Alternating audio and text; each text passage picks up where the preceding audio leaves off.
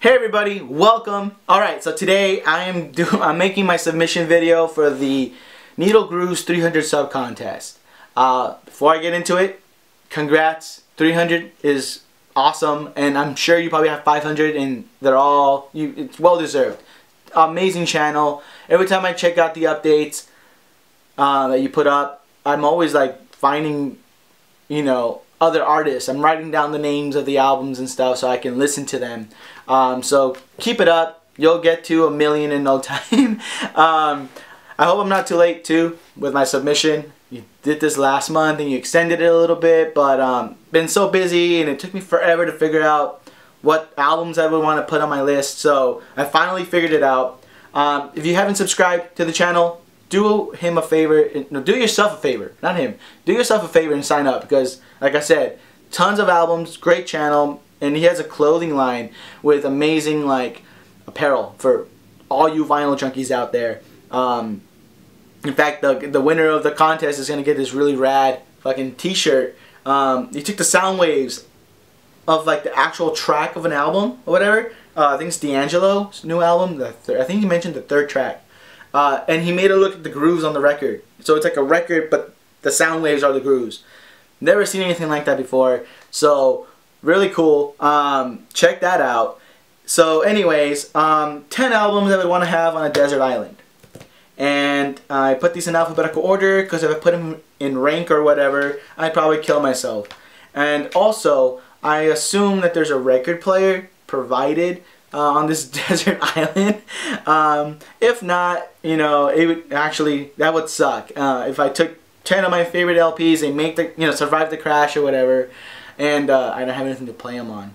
So, being the guy that I am, I'd probably MacGyver myself a turntable with a coconut and some wreckage of the plane, and it would probably still sound a whole lot better than a Crosley.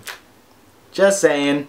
So, anyways, first album, so this video isn't fucking forever long. Aloe Black's Good Things. There it is. Soul album released through Stone's Throw. The Stone Throw.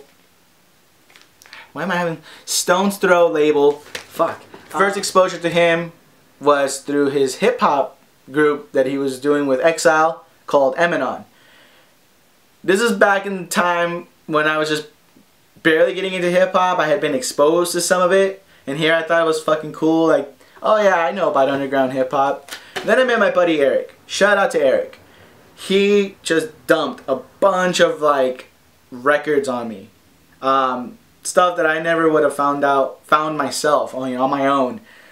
So one of those artists groups was Eminon, and so I loved it. And when I heard that Aloe was doing this soul album, I had to pick it up. So I got it digitally, and then after it grew on me and I loved it even more, I found it on vinyl for an awesome price, and so now it's in my collection.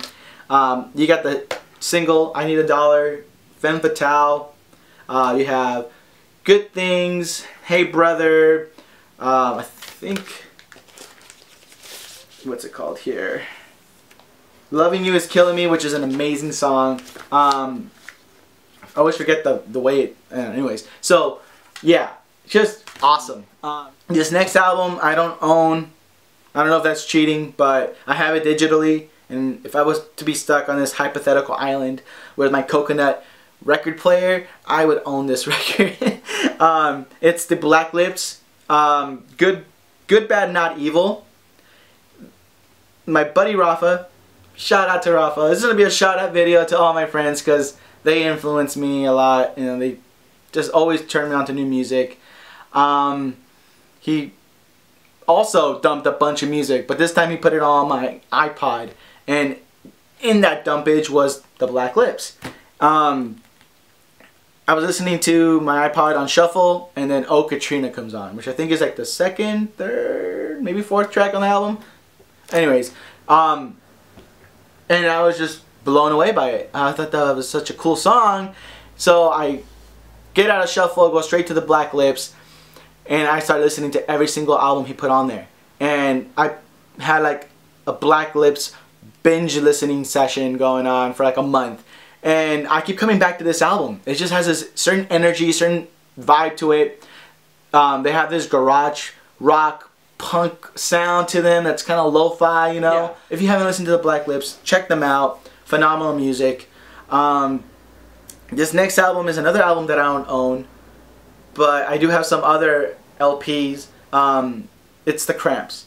Now, I picked Off the Bone because that was my first exposure to The Cramps.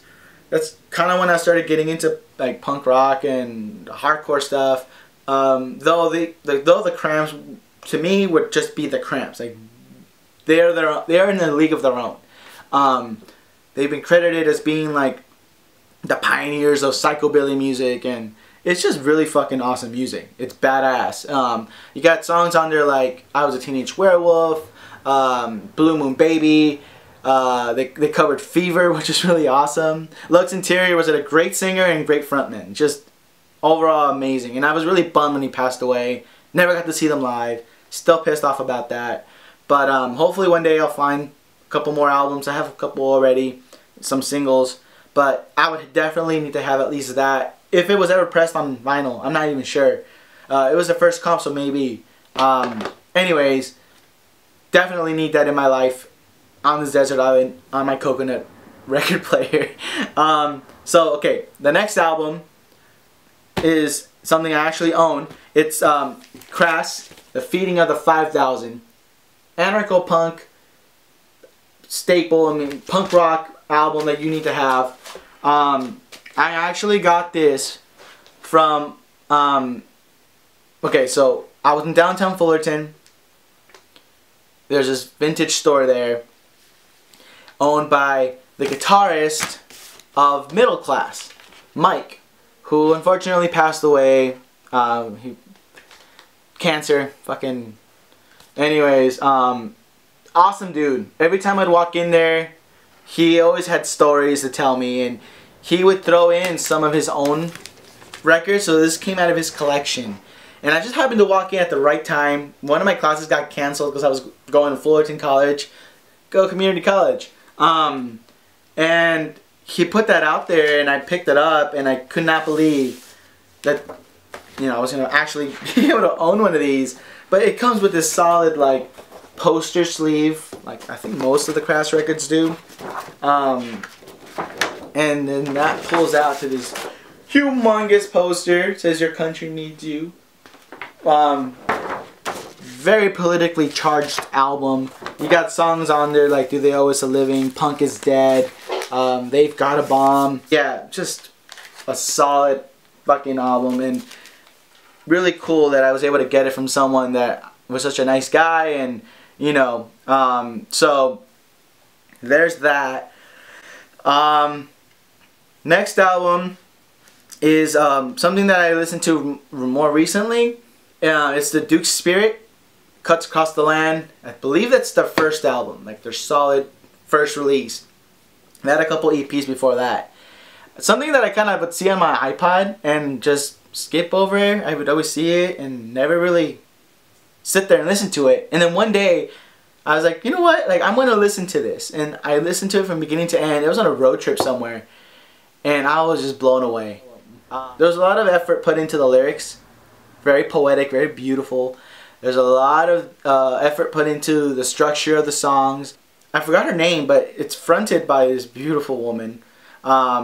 She kind of reminds me of fucking Blondie.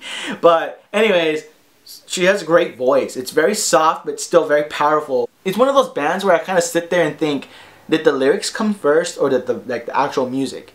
Because it kind of sounds like it could go either way. With this one, I keep going back and forth because the lyrics are so well written and so beautiful that I can't imagine the music coming afterward. Like, the riffs are like so solid and just thought out. It didn't feel like it was just kind of put there, you know, to kind of fill in with everything. But yeah, just beautifully synchronized and just blend well together. I'm pretty sure this is like a really shitty review of the album, and me trying to explain it is probably making it even worse. So just listen to them. The Duke's Spirit, they're still around. They just released a new album. I haven't listened to it yet, but start off with Cuts Across the Land. It's just awesome, alright? Yeah, do that. And so the next thing here on my list is, now I don't own it on vinyl. I almost came close twice to getting it and someone beat me to it. E&A Day. Oh, I'm sorry. Ian Abilities E&A. There we go. CD. I've had this forever. I got it at Amoeba for $8.99 plus tax. This album goes right to your throat. It's just, they come after you like crazy. You got Idea, talented lyricist, passed away several years ago. Battle rap champion. I mean, this guy was amazing. And you have Abilities, who is a DMC repeated champion. Just amazing with the turntables. And what you get is just this fucking aggressive battle rap album, like battle scratch album. It blends so nicely together. I never thought it would be possible, and I always kind of wondered, like, man, like they need to do something like this, where it's just like a DJ cutting it. That's his verse, and then you have the MC dropping his verses. The only other group that does it now that I really appreciate is Dilated Peoples. They do a great job of that too. But yeah, this is sort of like the first album that I listened to on my own that I discovered. I was introduced to Atmosphere by my good friend Ephraim. Shout out to Ephraim. And then from there, because they are from the same scene, the Minneapolis Twin Cities scene, this popped up in the search. I got into Brother Ali as well, and like Doomtree. This album. And so yeah, hopefully one day I'll actually own the vinyl. And they got songs on here like Now, which I think is like his way of putting out his feelings about existentialism.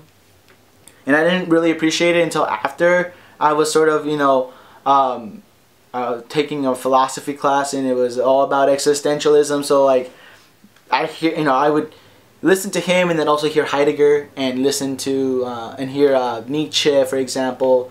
So fucking amazing lyricist. Okay, next album, Jurassic 5. This is the EP one. If I remember correctly, it was just a bunch of EPs put onto this album. There's like a first release. This is on the Rumble label. What can I say about them? I mean, if you haven't listened to J5, you don't know what I'm talking about.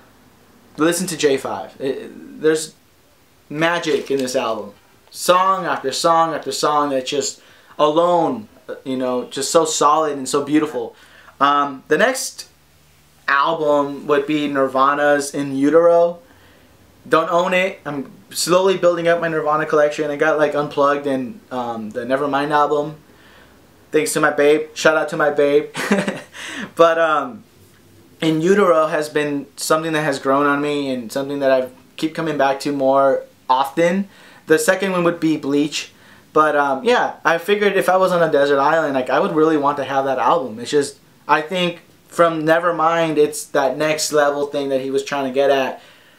I felt he kind of went back to that Bleach album where some of the songs sounded a little heavier.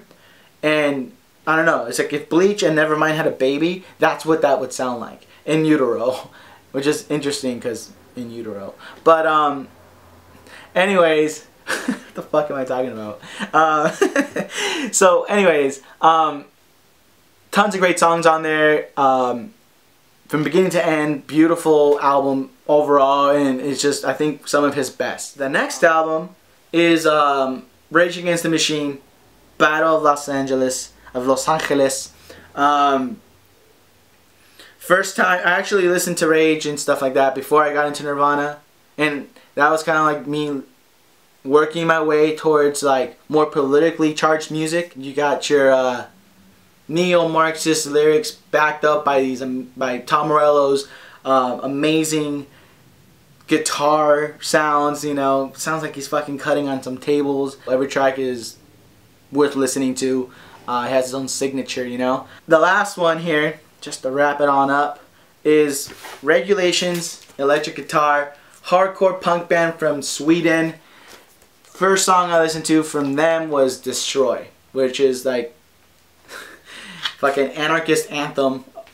If you haven't listened, if you're not into hardcore punk or whatever, like, this actually may still be up your alley because they're not as aggressive as some bands like Negative Approach or like, I don't know, SSD Control or something.